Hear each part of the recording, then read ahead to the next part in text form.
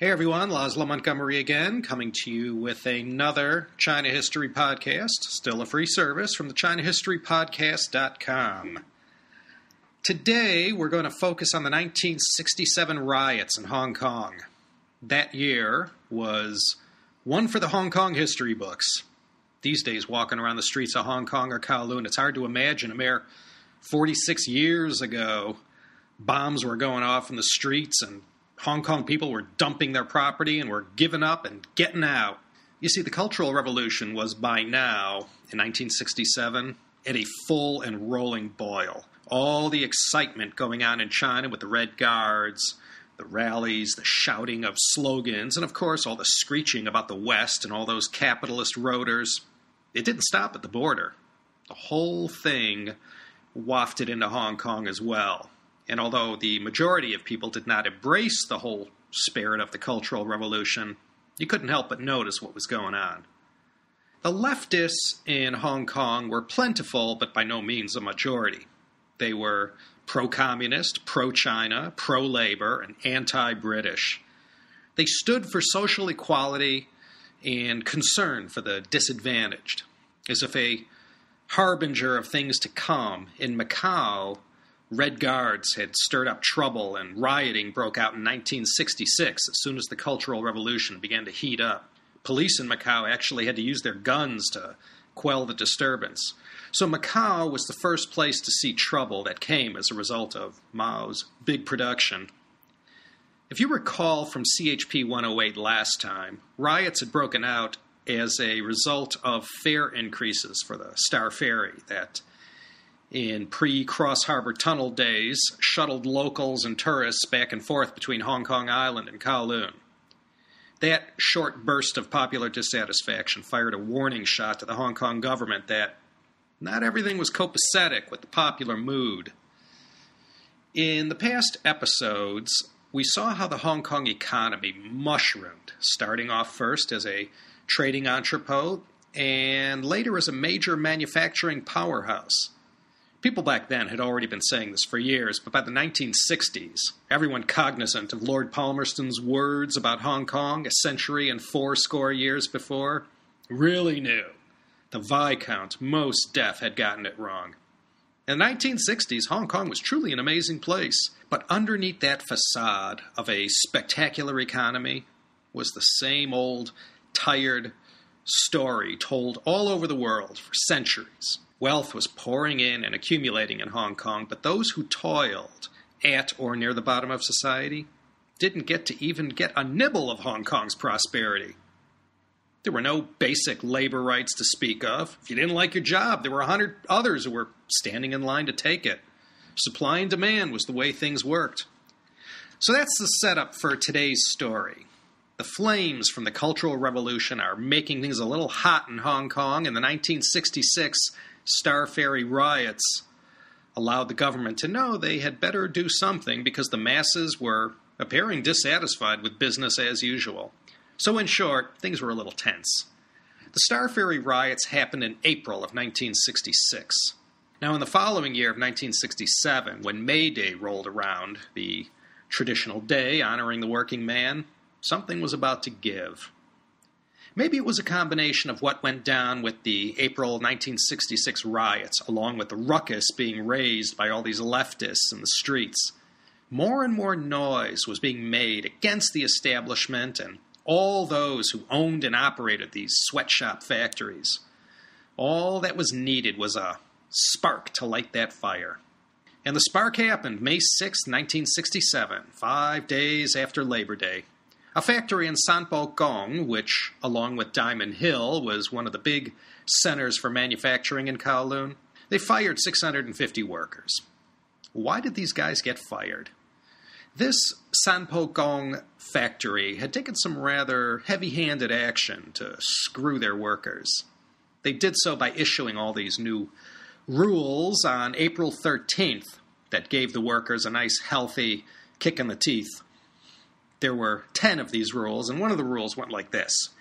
If you were a worker and the piece of equipment you were working on broke, needed repairs, you didn't get paid. You had to take time off, a day, a week, maybe longer. and you had to wait for this machine to be repaired. After all, if you weren't productive, why should you get paid? So rules were put in place that were all more or less in this vein. The rules just trampled all over the workers' job security and rights. They symbolized everything that was wrong with the whole system. Wages and working hours were, of course, the main gripes. Some of the workers at this factory in Sanpo Gong organized and presented their own set of demands to the factory bosses. They insisted that, 1, those 10 new rules were to be abolished. 2, if the machine broke and the worker couldn't do his thing, he should get at least $1.50 Hong Kong per hour. 3, the work should be distributed up fairly. And 4, those producing lower-priced parts demanded higher pay. And last but not least, 5, no getting fired without good reason. This factory in question, up in Sanpo Gong, was called the Hong Kong Artificial Flower Works. Guess what they made? Yes, artificial flowers made from plastic. There were over 1,000 of these factories all over Hong Kong, and 30,000 workers worked plastic injection machines all day long, pumping out flower parts. This was a massive industry in the territory, and 12% of Hong Kong's exports, believe it or not, were these plastic flowers. Of the richest men in Asia today, Mr. Li Ka-shing, who we featured a long time ago in CHP episode 13, he was one of these guys. Not a worker, but a factory owner who made plastic flowers. More about Mr. Li later. So, the Hong Kong Artificial Flower Works. They got tough with their workers, who are standing up to them. After the workers presented their demands, the management, in so many words, told them all to go bugger off. They believed that this whole disturbance was being caused by a few troublemakers looking to stir up trouble. So they didn't see any reason whatsoever to cooperate or consider the workers' 5 counterproposals. So, on April 28th, they dismissed 92 workers, including all the perceived ringleaders and troublemakers. And to show they meant business, the company told everyone to stop their work, and 566 were promptly laid off, and this really raised the temperature in Sanpo Gong. One official at the time, Mr. John Cooper, he had said of Sanpo Gong, quote, "Street upon street of tall, dilapidated buildings vied with each other for the limited space available. Hundreds upon hundreds of hostile citizens lived out their lives in human rabbit warrens. Plenty of workers were available to start a riot, and plenty of workers' organizations existed to support it, and plenty of students would come along to give it political backing." And so, on the morning of May 11th, the whole affair morphed into something more than just a labor dispute. All of a sudden in Sanpo Gong, these and many other workers began putting up posters condemning the British in Hong Kong. Mao's Little Red Book had already found its way into Hong Kong, and these workers waved it in the air and shouted the same anti-British, anti-imperialist, anti-capitalist slogans as their cousins north of the border. A mob set upon the Hong Kong Artificial Flower Works and began banging on the gates and causing an old-fashioned disturbance. A lot of people, with no dog in this fight, joined in on the fun and excitement to let off a little steam. This included all manners of young troublemakers, disaffected youth, and left-leaning students. Naturally, the police were called in, and they promptly started banging some heads. So this disturbance that began at the Hong Kong Artificial Flower Works galvanized popular discontent. You have to remember, this was a labor dispute that received a nice added boost because of the message that the Cultural Revolution was blaring out. The next day after the disturbance in Sanpo Gong, drivers for the Kowloon Motor Bus Company joined in on the fray. Now, KMB, which is still around today, of course, was founded by one Deng Xiu-kin. He's a future topic for the China History Podcast. He was a rich guy who, among other assets, owned KMB. He later on became a major philanthropist, and you could see his name around Hong Kong on hospitals and other public works. His grandson, by the way, is none other than Mr. David Tang, Deng Yongqiang, who many of you will know as the founder and the brains behind the upmarket retailer Shanghai Tang, now owned by Richmond, the company behind Mary Kay Cosmetics.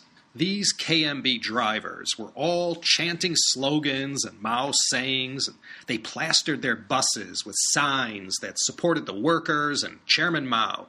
Among the signs were many anti-British ones as well. So, Sanpo Gong was the center of all the disturbances. This part of Hong Kong was up for grabs. Roadblocks were built and barricades created to slow the police down. Cars and buses were set alight. Things weren't looking good for this very densely populated area of Hong Kong. The fight was shaping up now.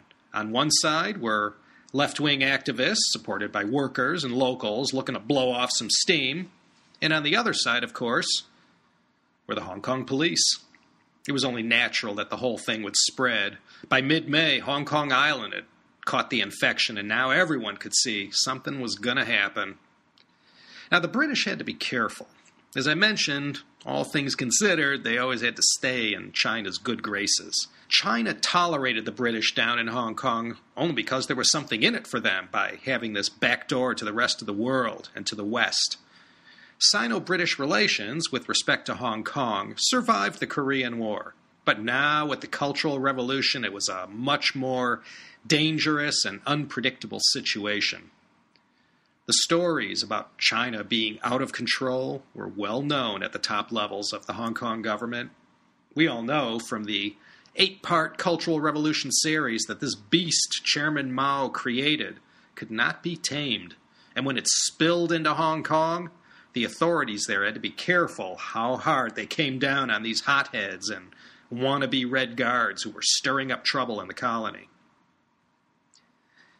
So the Hong Kong government handled the situation gingerly and did their best to keep the situation under control, while at the same time allowing the protesters to, do their thing. They allowed a demonstration outside Government House, which is right above Central. The crowd came in force, but was kept under control. They pasted posters, placards, dots of ball, and whatnot all over the gates and walls to the compound. And there were megaphones and chanting, and everyone just got everything off their chests. But one of the main things they were protesting was the arrest of the other leftist protesters. There followed demonstrations right in Central. Buildings were defaced, and it was like a little bit of the great proletarian cultural revolution madness that was engulfing China had shown up on Queens Road Central. In one incident, a BBC TV crew got all roughed up. Then the crowd descended on the Hong Kong Hilton, which isn't there anymore. The leaders of the demonstration were demanding that the British and American flags flying in front of the Hilton be taken down. They weren't. Well, by late May, the whole matter of a disgruntled labor force just took hold. Strikes broke out in transport, food production, retail, textiles, and even at some government departments. Staff weren't showing up and were showing solidarity with all the striking workers and those who had been laid off, arrested, or dismissed. All the excitement going on in Hong Kong was noticed up in Beijing. The radical elements in charge up there had a real bone to pick with the British embassy about the arrested protesters and the heavy-handed tactics that they were herring about. The British chargé d'affaires in Beijing was called to the MFA, the Ministry of Foreign Affairs, and was given a major dressing down by a vice minister there. He was promptly presented with a list of demands. They were 5 in all. 1.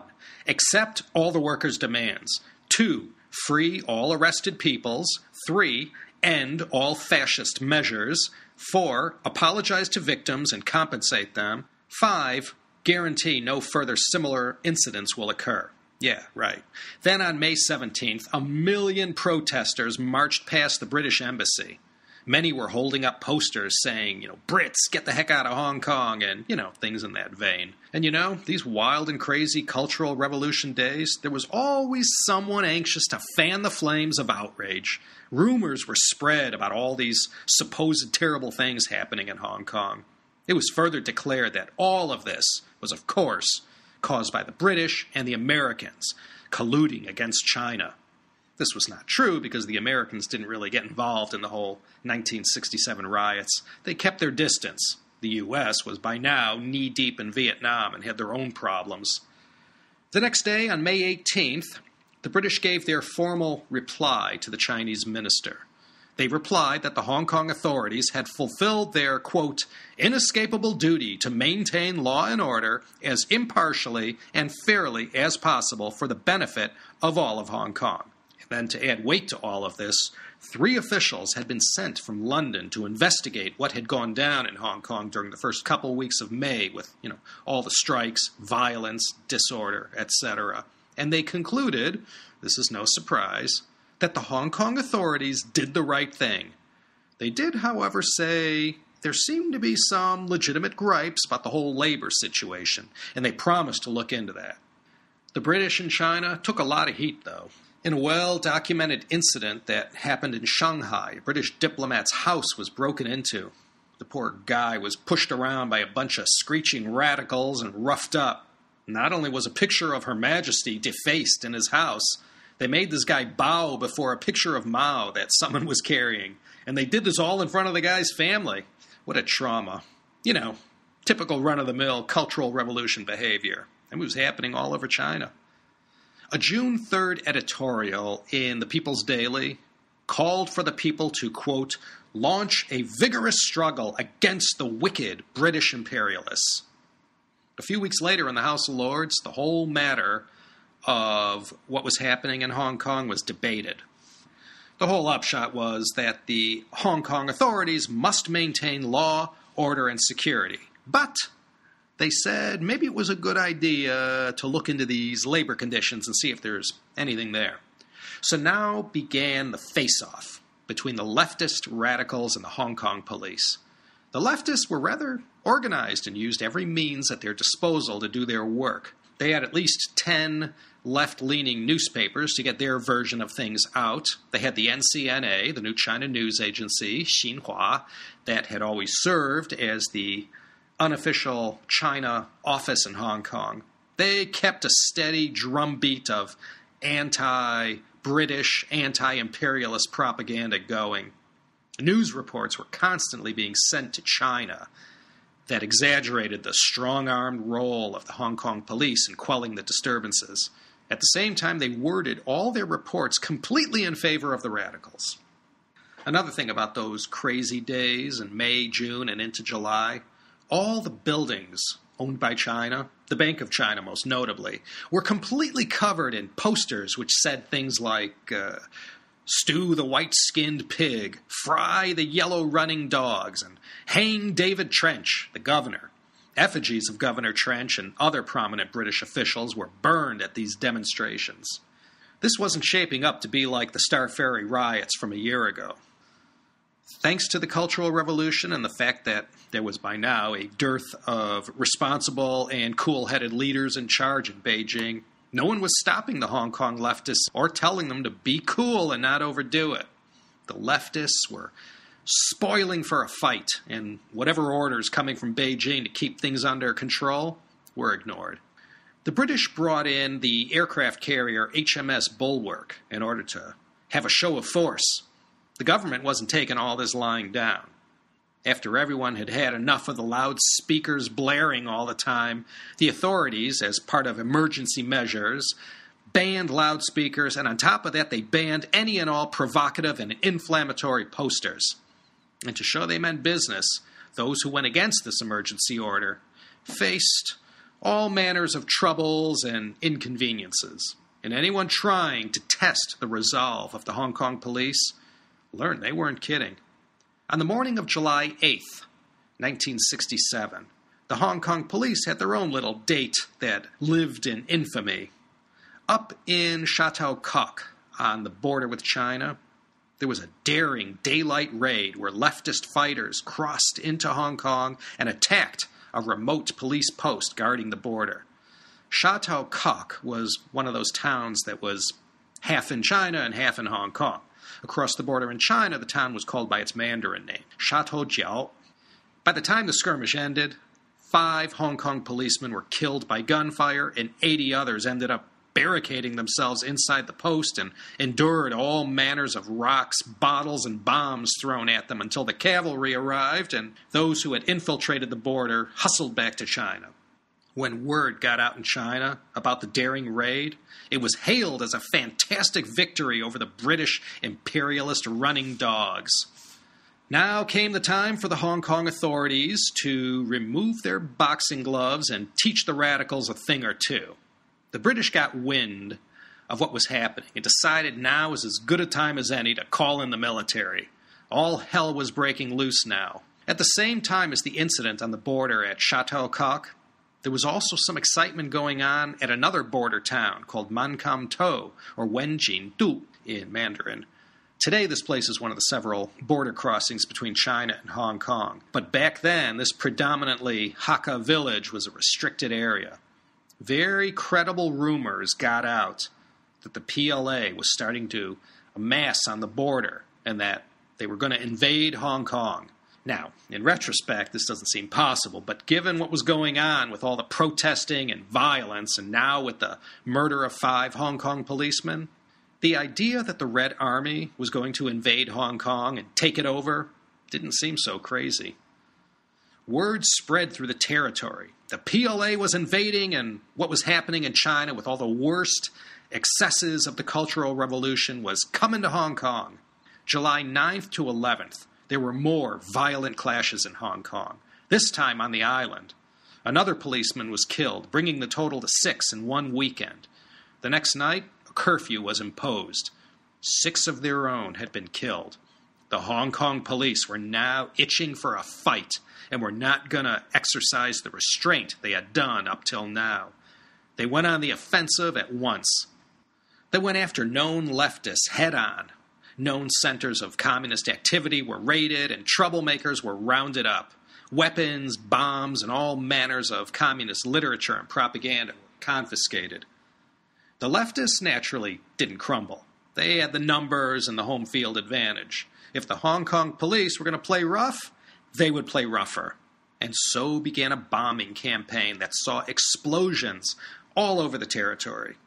The main targets were police stations and government buildings. By late July 1967, the bombing campaign was extended to other public places like movie theaters, outdoor markets, and parks. Vehicles were set on fire, as were buses, taxis, and private cars. Another tactic used to spread terror was the planting of fake bombs everywhere. No one knew when they came upon one if it was real or fake until it was too late. The people were freaking out, and widespread panic ensued. No one was quite sure if the British were going to be able to prevail against the widespread terror. And the threat that the PLA was about to invade just made things that much worse. And so, thousands began to give up and get out. There was a mass exodus from Hong Kong of people who knew the end had come. Hong Kong was finished. They dumped all their properties and assets and fled for safer places. Taiwan, other areas of Southeast Asia, wherever they could go. Not everyone was convinced that the worst-case scenario was happening. One of those was Mr. Li Ka-shing. Despite the chaos and commotion going on, he knew this was just a passing phase, and in the end, all would quiet down and return to normal. A lot of people thought this way. Not everyone was heading for the exits. And so, as people began to dump their properties, Mr. Li took every cent he had and bought up all this real estate at bargain basement prices. Although Li Ka-shing was already a successful factory boss and one of the bigger artificial flower exporters, it was this period in July, August, September 1967 that really made him. This real estate that he bought up during these dark days ended up being the foundation of his fortune that today exceeds $24 billion, making him not only the richest man in Asia, but one of the richest people in the whole world. On July 20th, the government granted the police more powers and dusted off the so-called 9 emergency measures they had come up with back in 1949. Now a vice was starting to put the squeeze on the radical leftists. Editors, publishers, and printers of 3 leftist papers spewing out the most egregious propaganda were shut down, charged, and locked up for inciting violence through their false reporting. Then in August, the heat got turned up a bit as the leftists pulled out all the stops to fight back against the authorities. On August 4th, the police carried out a joint raid with the military. A combination of 1,000 police and soldiers and 3 helicopters from the HMS Hermes launched an attack against 3 leftist strongholds, one of which was booby-trapped and filled with bomb-making equipment. By the end of August 1967, the popular tide began to turn irrevocably against the leftists. Back when they were rampaging for workers' rights, it was okay. People stood behind them. But now, after all the violence and in-your-face propaganda and disturbances, the people of Hong Kong began turning away from them and became more and more reluctant to sign on. On August 20th, 2 children were killed after a ball they discovered and began playing with exploded in their faces, killing both kids. Someone had planted a bomb inside, and these 2 children became innocent victims of the violence. This didn't go over too well in the eyes of the Hong Kong populace, but it was 4 days later that really caused widespread revulsion against the methods of these radical leftists. On that day, August 24th, 1967, popular Hong Kong radio commentator Mr. Lam Bun was attacked in his car as he was leaving his house. Lam Bun and his cousin were ambushed by leftists who had been masquerading as a maintenance crew. They blocked his street and surrounded his car, dousing it with gasoline, and they set it on fire and burned Lam Bun and his cousin to death. Lam Bun had been perhaps the most outspoken critic of the leftists, mocking them and pouring scorn on them in his radio program. Now the leftists had exacted their revenge and assassinated him and forced his wife and 3 young daughters to flee to Taiwan for safety. Well, this is essentially what did it as far as any further popular support for the leftists went. Carrying out a hit in broad daylight on such a popular figure as Lam Bun and in such a horrific way turned the tide against the leftists and in favor of the police and the Hong Kong government. For a while now, the leftists had been sending out threatening letters to various Chinese business and community leaders.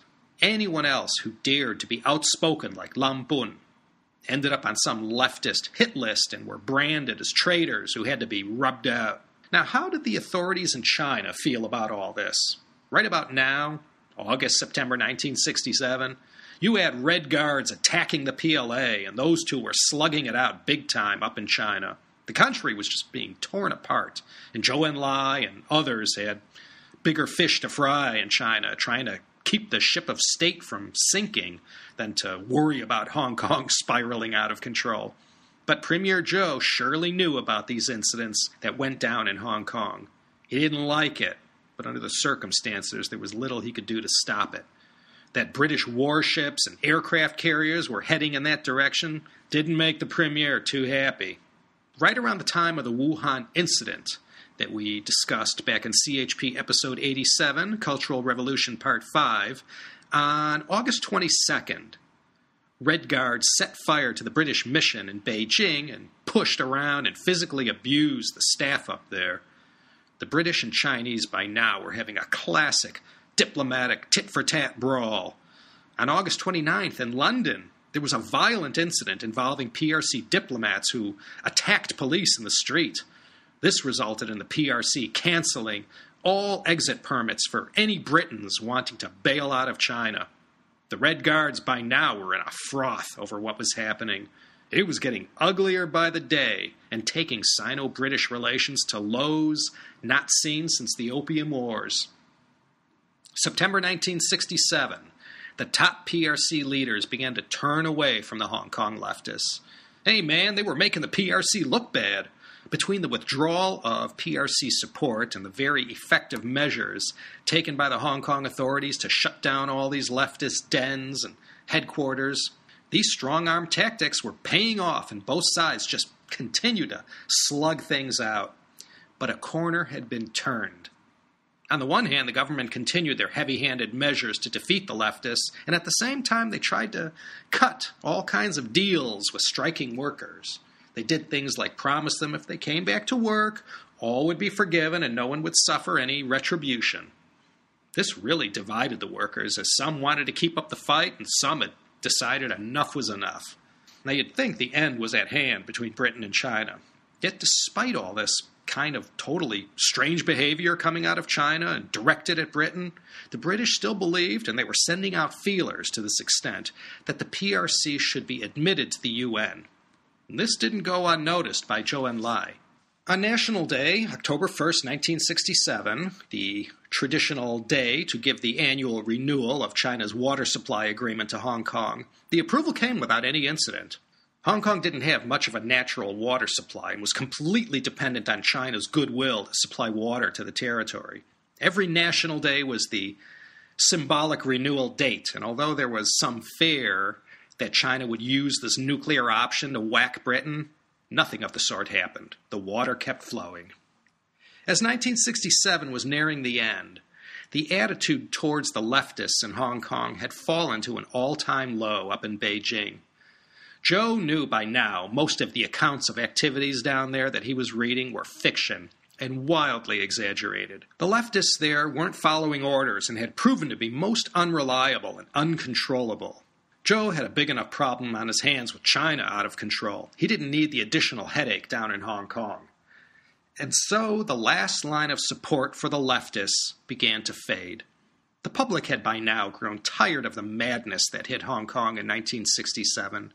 Now, with Beijing turning their back on the Hong Kong leftists, their days were numbered. And pretty soon, everyone was simply going to have to stand down and go back to whatever it was they were doing before the fireworks at the Hong Kong Artificial Flower Works in Sanpo Gong. By December, Premier Zhou Enlai gave the formal order to these leftists to stop what they were doing. And with this order, it was over. See, there was no question that something had to be done about labor rights. When the leftists referred to their cause as a national, heroic, patriotic reaction of an oppressed people, they weren't far from the mark. Anyone could see the state of affairs wasn't fair. But this didn't mean the masses in Hong Kong wished for Britain to leave. The alternative was not generally acceptable to everyone. Most of the older populace of Hong Kong had all fled China for one reason or another. Chaos, war, fear of communist oppression led them to Hong Kong. When Hong Kong people read and heard about the worst excesses of the Cultural Revolution, that was the I told you so the people felt as far as the correctness of their decision to leave China for the milder political and social climate of Hong Kong. There was some sympathy the people felt for the leftists due to the Hong Kong police strong-arm tactics. But other than this, there was very little widespread support. You'd think the students would have hopped on board the leftist train, but even they cooled towards them. The violence and tactics of the left simply turned them off. In fact, there ended up being quite a bit of local support from students in favor of the government's decision and, after the incidents in Chateau Coq, for the police as well. Aside from all this, people had simply had enough of the disruption the leftists were causing to the people's daily lives. And when the leftists turned to violence in July and August, this just turned people off. It turned them away from the message the leftists were trying to get out and in favor of the government and the police. In 1969, Queen Elizabeth later bestowed a great honor on the police, renaming the police force the Royal Hong Kong Police Force. The well-known Hong Kong politician and founder in 1992 of the pro-Beijing Democratic Alliance for the Betterment of Hong Kong, Zhang Yuk-sing, said many years later that a lot of these troublemakers were simple workers who had been oppressed their entire lives and lived without hope. That they should embrace the leftists like they did was only natural. So Great Britain and the colonial government came out of this whole mess smelling quite good. The government had a newfound popularity and legitimacy. What had happened in 1967 allowed the people of Hong Kong, at least at the time, to know that there was very little in it for them to throw the British out of Hong Kong and embrace China instead. All the violence, chaos, and disruption in Hong Kong was all the proof people needed that this kind of leftist talk was best left at the border. Nobody wanted it down in Hong Kong. Another thing that came out of this experience was the way Hong Kong people now identified themselves. Not so much anymore with Britain or with China. They felt a new, independent identity, that of Hong Kong people. It was the beginning of a new age, and much of the change they demanded was now set to happen. The three biggest demands for reform centered around improving labor relations, communication between the government and the people, and expanding education. In the years immediately following the 1967 Hong Kong riots, there was quite a bit of discussion that led to implementation of many reforms in the 1970s. Governor David Trench actually had hoped to become Hong Kong's champion of reform when he began serving as governor in 1964. But any hopes of bringing a new age to Hong Kong got swept away once the 1967 riots started. And so it fell to Governor Trench's successor, the 25th governor of Hong Kong, Murray McElhose, to become Hong Kong's great champion of reform. In our next episode, we will look at the McElhose years. He served as Hong Kong's governor from 1971 to 1982, which made him Hong Kong's longest-serving governor in the history of the colony. The Star Ferry riots of 1966 and the Hong Kong leftist riots of 1967 were all the Hong Kong government needed to get the point. The old ways weren't suitable anymore. This was a new age, and people demanded dignity and respect. The old ways didn't fit into this new modern age. Hong Kong society didn't come to a halt during the riots. Life was disrupted, but it was by no means anything like what was happening in China. Even with so many thousands deserting the territory and fleeing to more peaceful lands, most felt like Li Ka-shing, that this was terrible, but it would pass. And pass it did. And it was during the worst part of the riots, by the way, that Mr. Yang Wing-chong, known affectionately as Fifth Uncle, opened up the Hong Kong landmark, Amigo Restaurant. This Hong Kong institution that I've eaten at many times opened up in the middle of the riots in Causeway Bay, and later moving to their present location in Happy Valley. In the end, 51 people died in the riots, including the 6 police officers. 15 of these deaths came from the bombings. Of the 800 people who were injured, almost half came from the bombs that were planted all over the place by the leftists. In the end, 5,000 people were arrested, and of those 5,000, 2,000 were convicted. Okay, let's put the bookmark in right here and save the rest for later. This is now the longest-running series for the China History Podcast. 9 episodes and still going strong. I don't know if we'll be able to finish up in episode 10, but probably episode 11 we should be able to make it to 1997. If you've made it this far, I thank you for listening. This is Laszlo Montgomery coming to you from room 1902 of the Westin Guangzhou. I'm off to Ningbo tomorrow for a visit to the head office. This one should be a barn burner. After that, I'm going to Frankfurt for my annual trip to the Paper World show there. So we're going into a tunnel now until the 29th of January. Once I get back to LA, I'll begin working on CHP 110, and with this episode, perhaps we could finish up this History of Hong Kong series. Take care, everyone, and there's nothing in this world I wish for more than to see you next time for another exciting episode of the China History Podcast.